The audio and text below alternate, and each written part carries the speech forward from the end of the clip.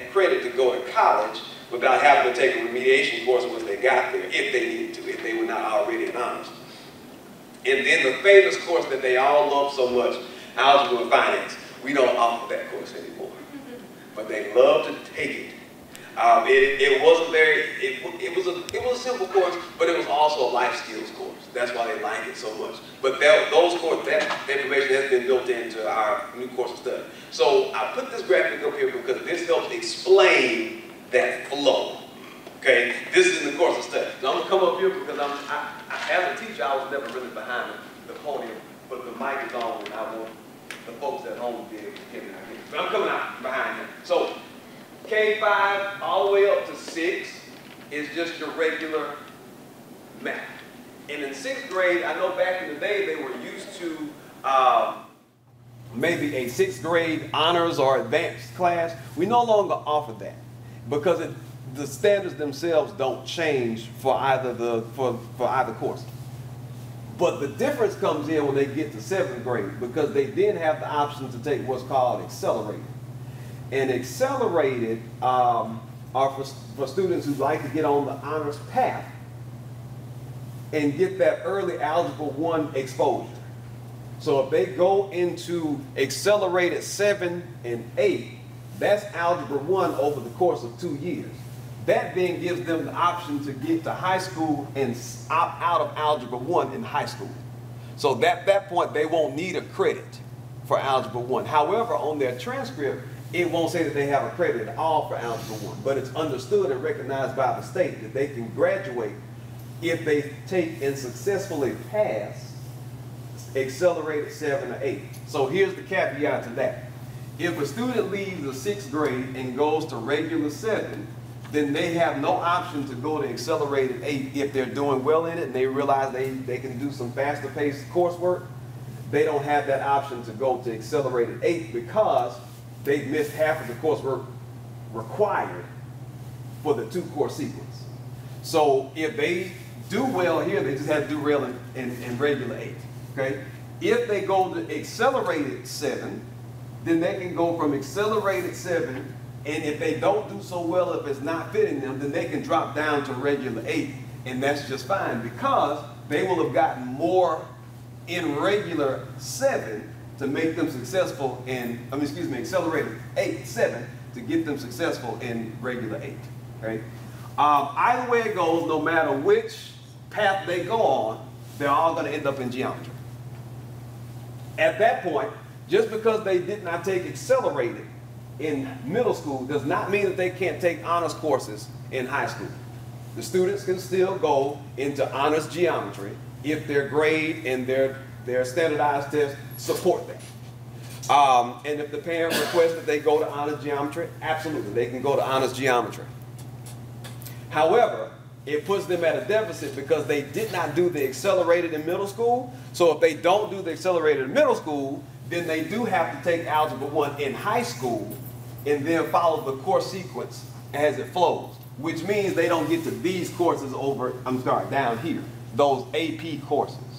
So if you have a child that goes to Davidson or Baker or MGM or Bryant, they all offer AP courses. But if the middle school that they went to before that did not offer accelerated, then they don't have that opportunity to go to the AP course in the end. They will end off on one of these three courses that I mentioned before: the finite math, the math modeling, and the pre-calculus. That would be their ending point. Which is why this session was kind of hard to put together because I didn't know which angle to come from. So we're just going to talk about all of them. Okay? So here are our course options now for 12th grade. I want to just give you 12th grade. So as I was explaining before, if you're on the regular path, if the student's on the regular path, then they will go to mathematical modeling. So all students will take the same courses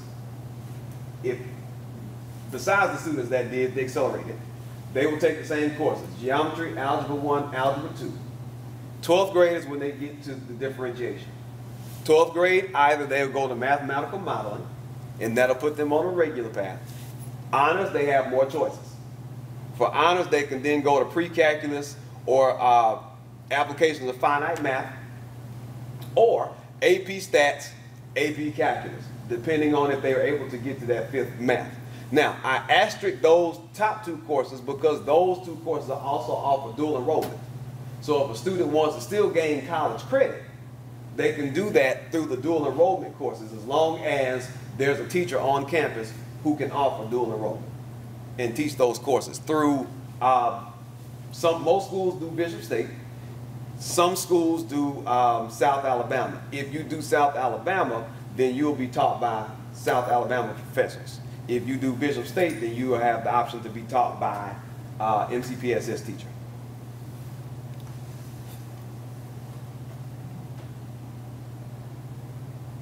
All right, course expectations. So very, very similar to ELA.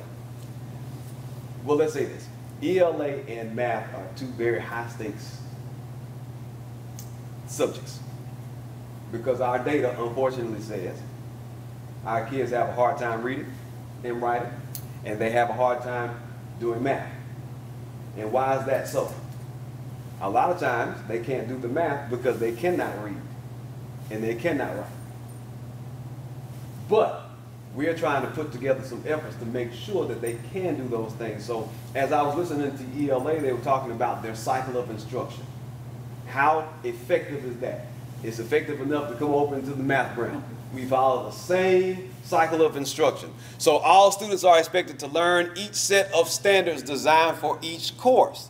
The MCPSS Math Department has designed math pacing guides to support students meeting those standards quarterly throughout the academic year through the use of digital and print resources. So I put that last piece on there because our students love technology.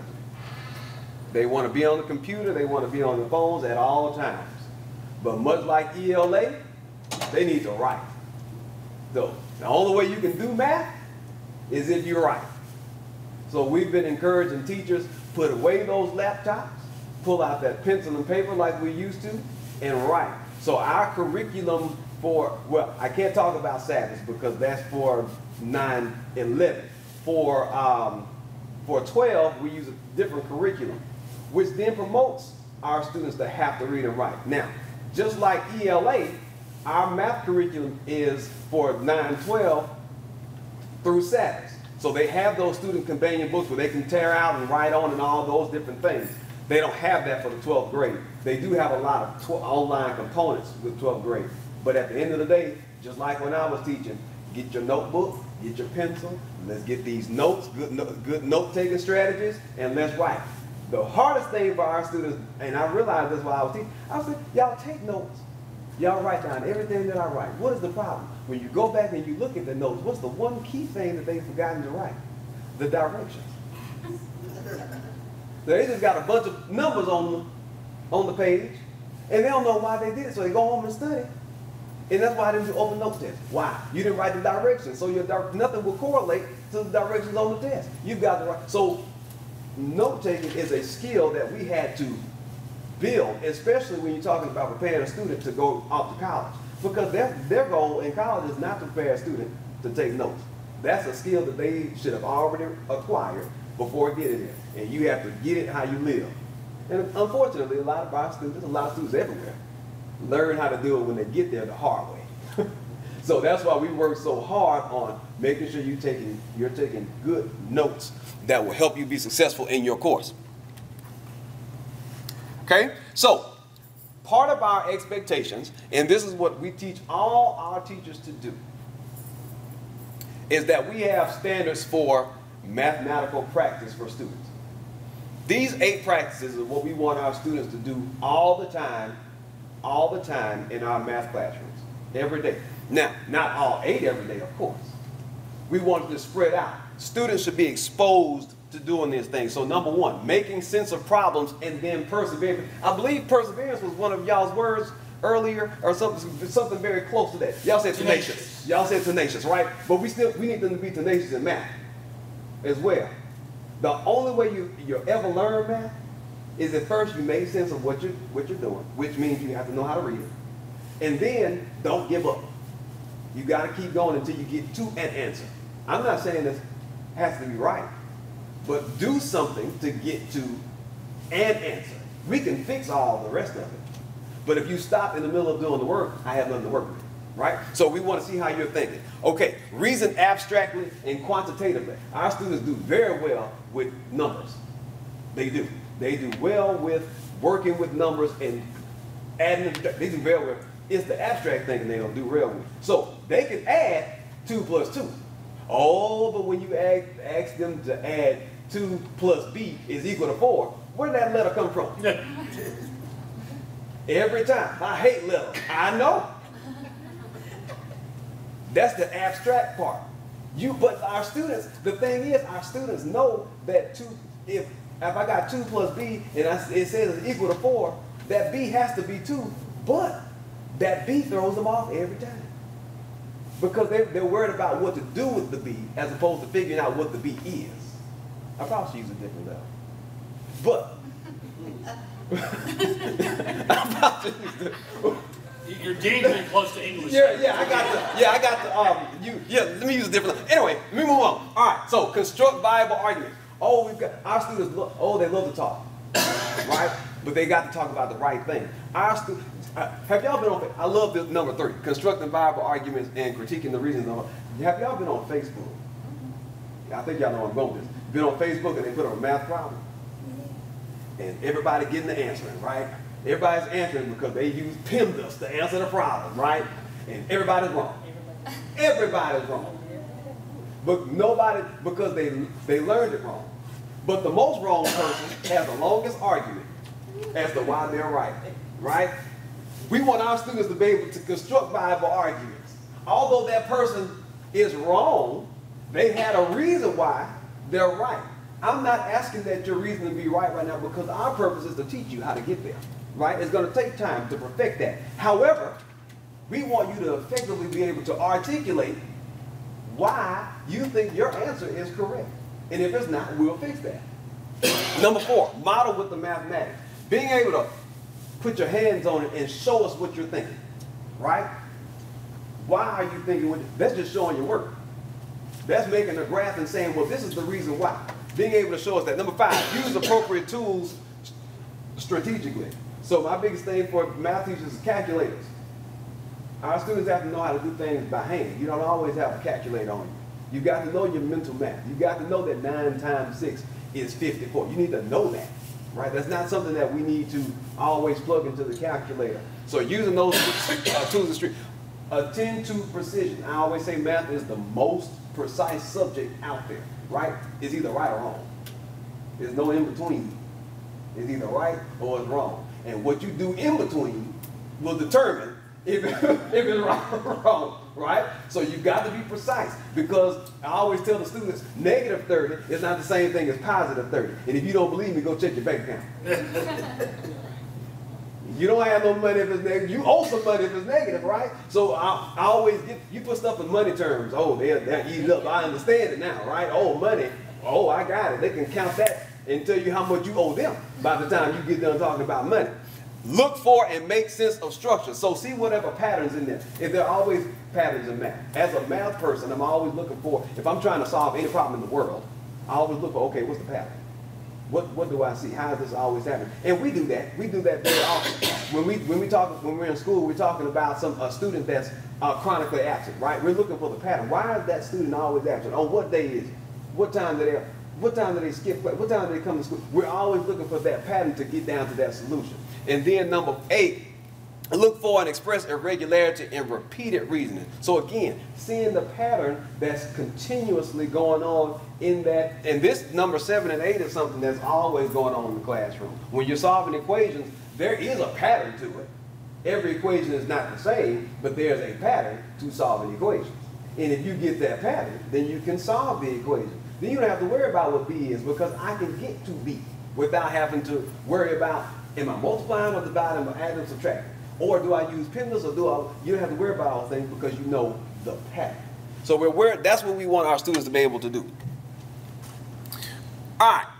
So again, going back to what we're expecting to see in our classroom as far as our teaching and learning is concerned with our students and our teachers.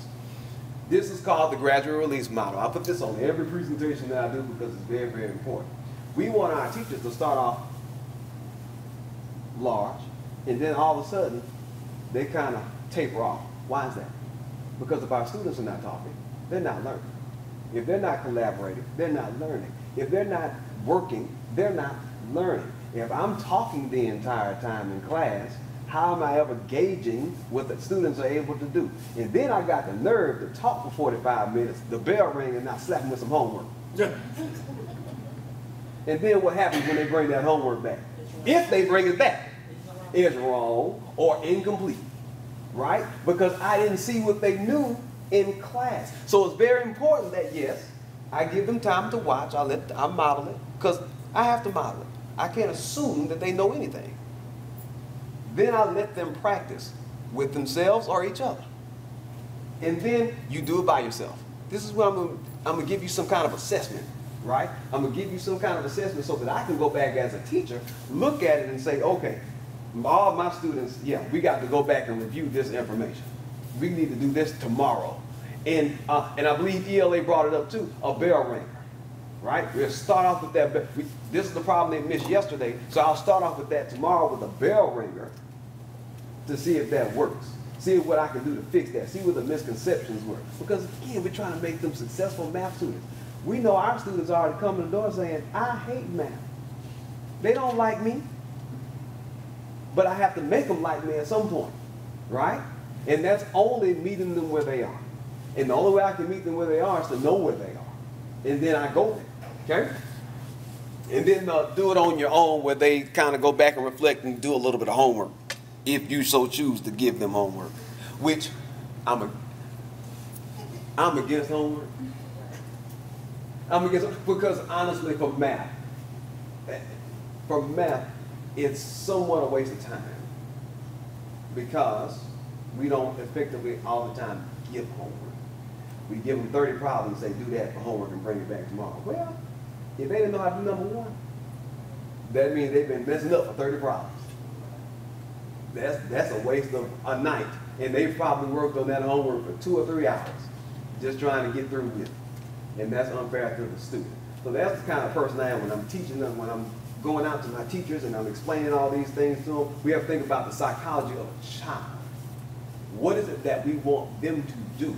And the only way we're going to get them to do it without somebody else doing it for them is to let them do it in class and let me watch you do it.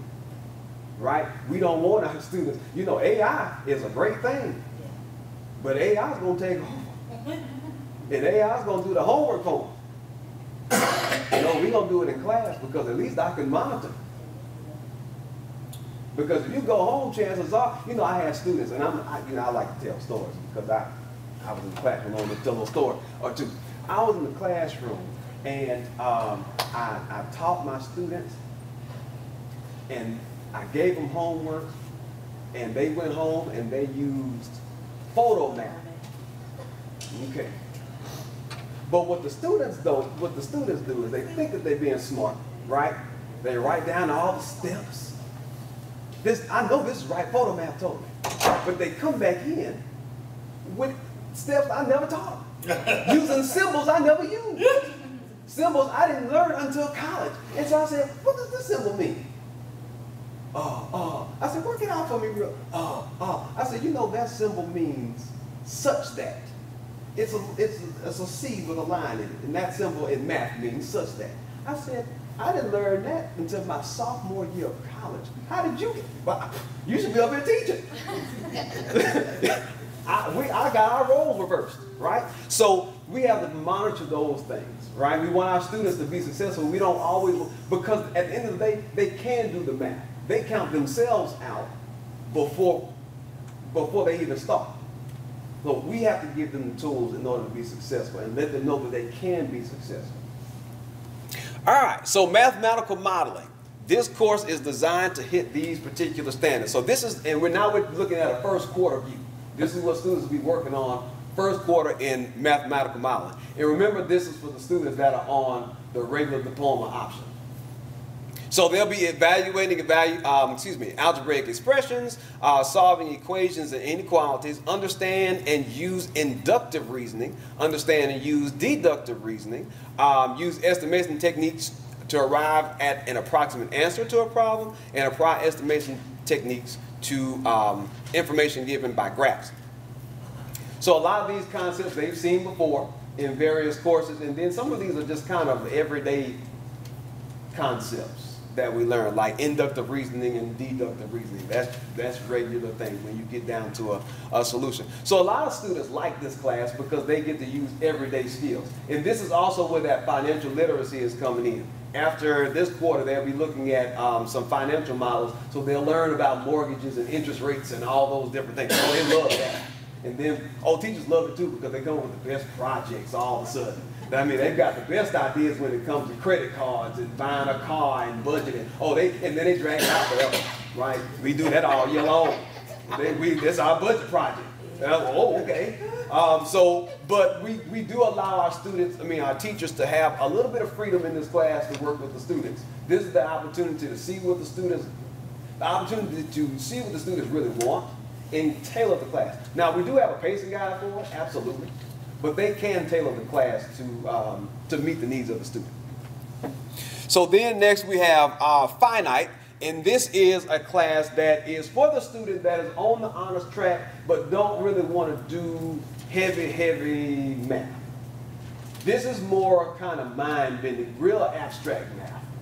I like to teach, back in the day this class was called discrete math. If you have a student that come in that has been in 12th grade, maybe took some discrete, this would have been the class. So in the first quarter, they do some reasoning and problem solving. They do sets and set theory, and then they do some introduction to logic.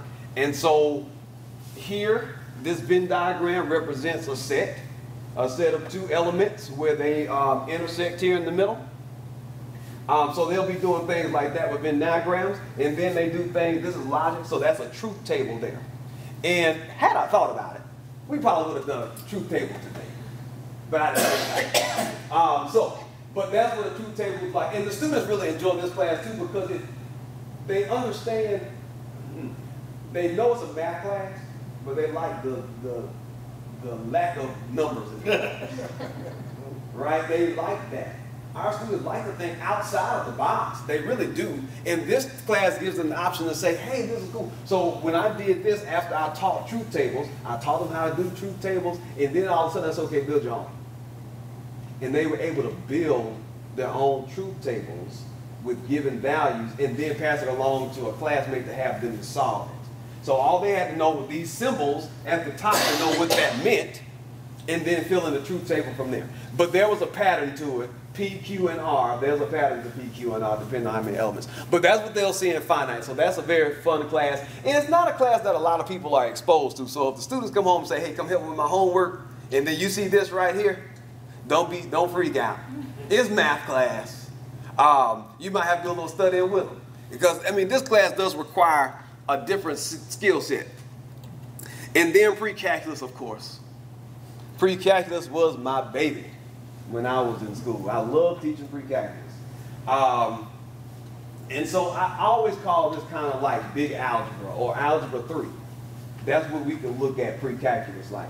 So it is the beginnings of calculus work. So if your student is going off to college and they major in something that's math-based or science-based, they will go into a calculus class of some sort. So in the first quarter, they'll work on functions, and then they'll work on systems and matrices. So here's what we call a function machine. So they have inputs and outputs. So they put something into this expression, plug it in, and then they get out a number. They like functions because they're pretty easy. And then systems and matrices, systems of equations, and then matrices, and here's a depiction of a matrix. And then they learn how to do different operations that they add, subtract, multiply those matrices. And they do very well with that in general. And so those are some of the highlights of first quarter that you can see in each of those classes for a senior year. I only put the courses up here that are state courses. I did not put any courses up here that are AP courses. because not all students go to AP, but they can expect to see college level work there. So we do want to talk about a little college and career, since we are since we are 12th grade. So this is always the other part of like a senior teacher's duties. We do it just because we know what's going to happen next. So we always tend to talk about college and career in the class. We embed that somewhere. So I was online just kind of searching and searching and searching, and I found this checklist that I thought was pretty comprehensive of what a student should be doing from junior year, at the spring of their junior year, all the way up until graduation time. And as I looked at it, and I put it, and before I put it up there, I said, "Is this about right?" I said, "Yeah, this is about right. This is about right." And the website is down there. It's getschool.com, getschool.com, and this is up there. So the spring of junior year, we should be studying for the ACT because we're taking it that semester, right? Build a list of criteria to help you choose and apply to colleges. This is the big thing in junior year. I think our students sometimes wait till the last minute. You need to have a list of colleges junior year, because by senior year is the time to be applying to college if you haven't already gotten early acceptance into your college of choice. And then create a brag sheet. That's just something they put on there. I mean, they can do that or not. Finish strong, make a summer count. All right, and then now create your senior timeline. And I know these two senior teachers, and Ms. Wigfall being the senior sponsor, she is always on crunch mode. She's always got a timeline for them. Their senior year doesn't last very long at Blount because she's always got them busy. So request some ACT. So I always say, if you didn't get the score you wanted junior year, take it again. There's nothing wrong with taking ACT again, especially for some reason. A lot of our students, historically, they wake up senior year and realize they want to go to a school, and then they look at the requirements to get into school, and they realize, oh, I don't have the ACT score I need. What I need to do to make it. Now all of a sudden you're paying for remediation courses, tutoring courses, class 101. All these people coming in, private tutors, making sure they stay at school, because now they realize I need the score that I want to go to school, right? And our kids have big dreams when they go to school. They don't want to go. They want to go D1. They want to go to big school. They want to go to Alabama and Auburn. That's where they want to go, right? But I tell them, when you go D1, you got to have D1 academics. So you got to make sure that you are doing what you need to do. So you need to look and see, were you being lazy on the ACT or not, right? So finalize ACT scores, making sure that's taken care of in the fall, because you got to make sure you're starting to apply for those schools. At this point, you should be down to just a couple of school options. This is the big one. Senior teachers tell you the same thing. Go ahead and fill out that financial aid. Get on student financial aid studentaid.gov. Yes, studentaid.FAFSA. Yes, do your FAFSA, fill that out. Start writing some essays, because requirement, and a lot of students, they don't get scholarships because they don't want to write the essay. Write that essay. Write it and be through with it. Submit your college applications. By the spring, your students should already know where they're going. They should. That doesn't mean that not all of them, but by the spring they should know, or be waiting for letters. By the time they graduate, they might be able to go to summer school and get started, get some of that pre-reg work out of the way. So the spring, start applying for some scholarships, plan some trips to these schools, because they want to go to these schools, and then they get there and it's like, oh, this is not for me, right? Take them on these college tours. I know a lot of schools do a good job of taking students to schools, which is a good thing. But on your own time, call the admissions office and say, we'd like to schedule a tour. They'll let you come up there. Choose your college. Review your financial aid. Make sure all that stuff is sent in. Woo, this is a big one. Housing deposits. There's no room at anybody's school, right? If you want to be on campus, and in most schools, freshmen are required to be on campus the first year, or at least the first semester. So you got to secure that housing, sitting at the deposit meter. I've been accepted. The first thing you need to do is pick up the phone. Is how much is the housing? Well, do you take a check? I'll mail it in. Can I call you on the phone with it? Something. Go ahead and get that deposit done. Register for orientation, which they'll send you all that welcome package normally in the mail and all that kind of stuff. Send your final transcripts once you get it, and then go to school. That's just your college, right? Those are for students who are geared to go to college. Now, we're not saying that every student has to go to college. That's not what I would never preach that, right? Because I tell you, we've got a lot of successful students out there that didn't go to college and making more money than the folks that taught them.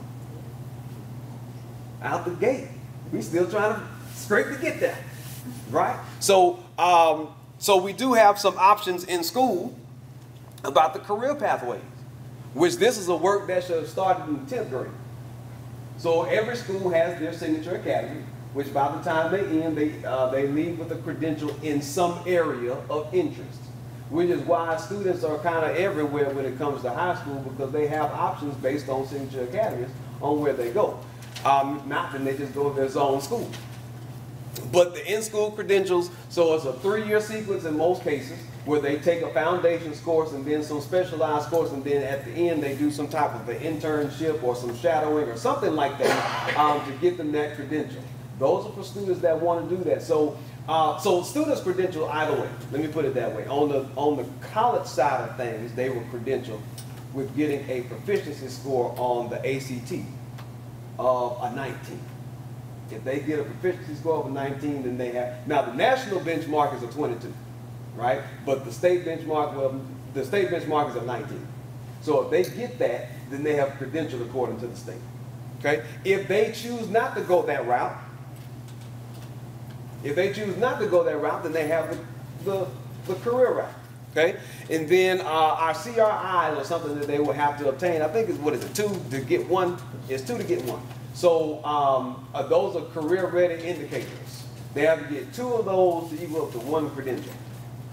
Okay? So for example, a lot of schools have a business pathway, which means they would have to learn Microsoft. They would have to learn Microsoft, they would have to pass 2 Microsoft credentialing tests. So they're like Word or PowerPoint or one of those, 2 of those, excuse me, to get the CRIs, and then once they get those CRIs, they can do that. Some schools have hospitality, so they do guest services. They have to take that test at the end. Many schools have CNA, the CNA program, or allied health program, where they will become CNAs once they complete that, and they'll have that credential. So they have different pathways, and some schools have some specialized things, like BC Rain, they have the aerospace. Williamson has maritime. Bryant has something on the water. So, yes. So all these schools have these different specialized, and because of that, students do have the option to go to schools that meet their needs. Almost like declaring a major, right? So that gives them that that benefit there. So you've got a lot of different options for your students when they get there, and we're trying to make our students college and or career ready. They can be both, they can be one or the other. We want to make sure they're successful in any realm. But the key to success in any place is to get this formal education first anyway, right? And so we have to make sure that message is very clear when we're talking to our students and making sure that's why this is important. This is why you're taking math, and for nothing else, that you have that background so that it makes you successful.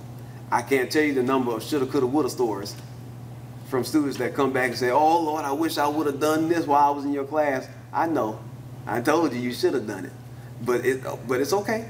They get on their feet. I'm always happy to see their faces when they come back. All right. I kind of breezed through this thing. What time am I supposed to get done? 2:45. 2:45? What time is it? Oh. You got to give them 5 minutes to get down the hall. That's okay. I got a small game for us. It won't take us very long. So I hope you were paying attention, because you got a quiz. You got a quiz, ladies and gentlemen. Let me get out of here and pull my quiz up and see what I got to recap. All right.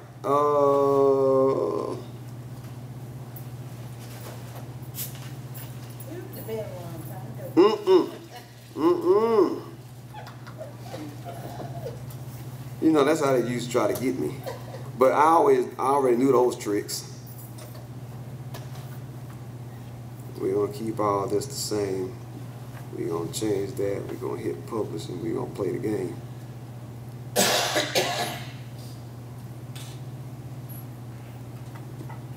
All right.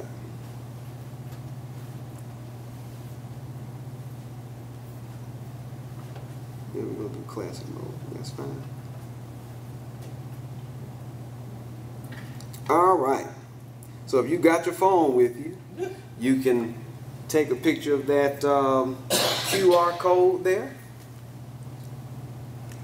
You can take a picture of that QR code there, and it will let you into the game.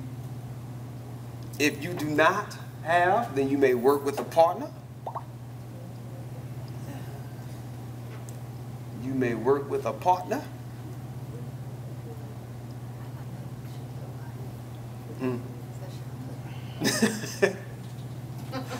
It should let you in and ask you for your name or some kind of nickname or something like that. So.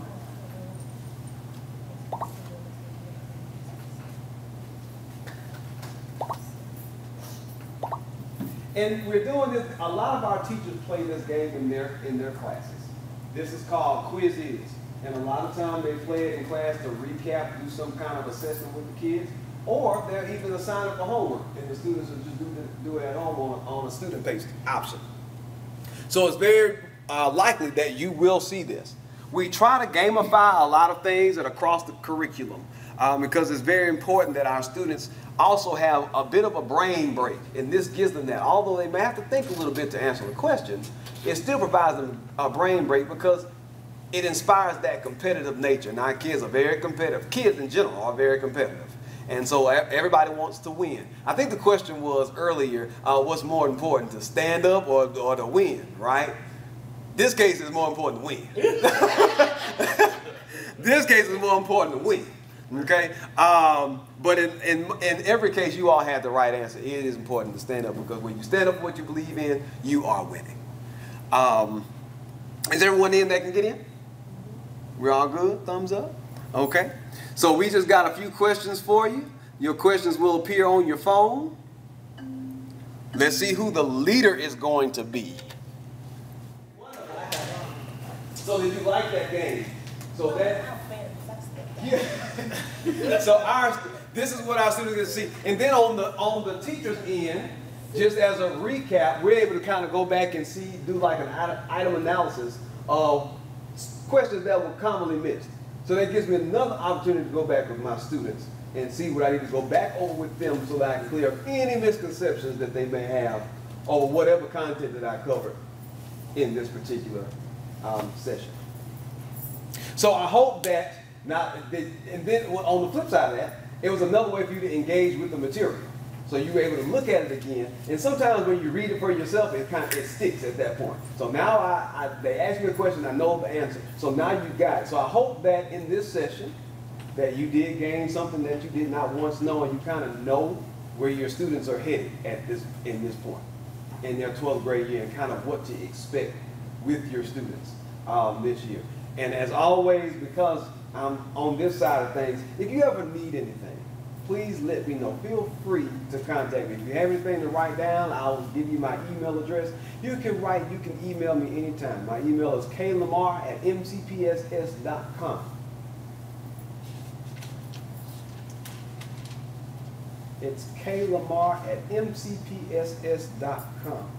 And you can contact me at any time throughout the year if you have any questions concerning your students' math education. If nothing else, I thank you all for coming out. Hey, listen, 4 is more than I expected for seniors, so thank you so much.